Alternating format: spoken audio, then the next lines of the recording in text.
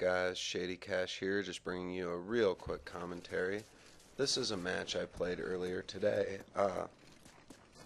My buddy YourMandalore was nice enough to clip it up for me. In my opinion, he's the man when it comes to using the theater mode in Black Ops. Anytime I have any video I want to clip up, I always have him do it for me.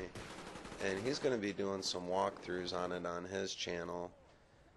So I'm excited for that. I'll post something when he starts doing it on here. But anyway, as I was getting ready to do the voiceover for this, the patch came out on Xbox. I'm pretty much sure it's the exact same patch that was released on the PlayStation Network yesterday.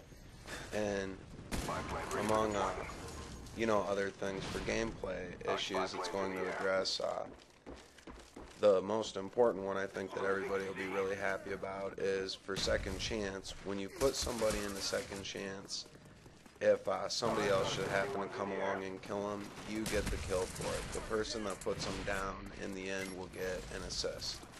So, I think that'll make second chance just a little bit less annoying at least. On top of that, they're doing some adjustments to the PSG-1 with attachments. I'm not really sure what they're talking about there, but I think I heard on some commentary on YouTube that the PSG-1 was more powerful with no attachments on it or something like that.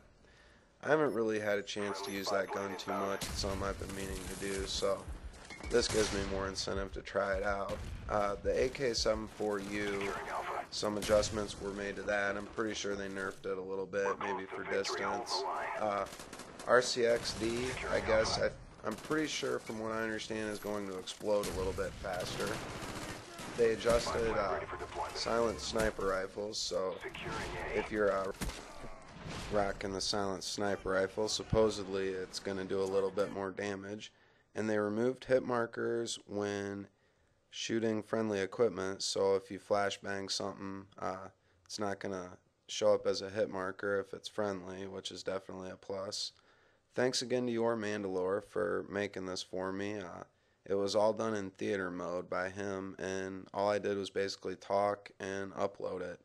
Thanks for watching. Hope you enjoyed it. Have a good one.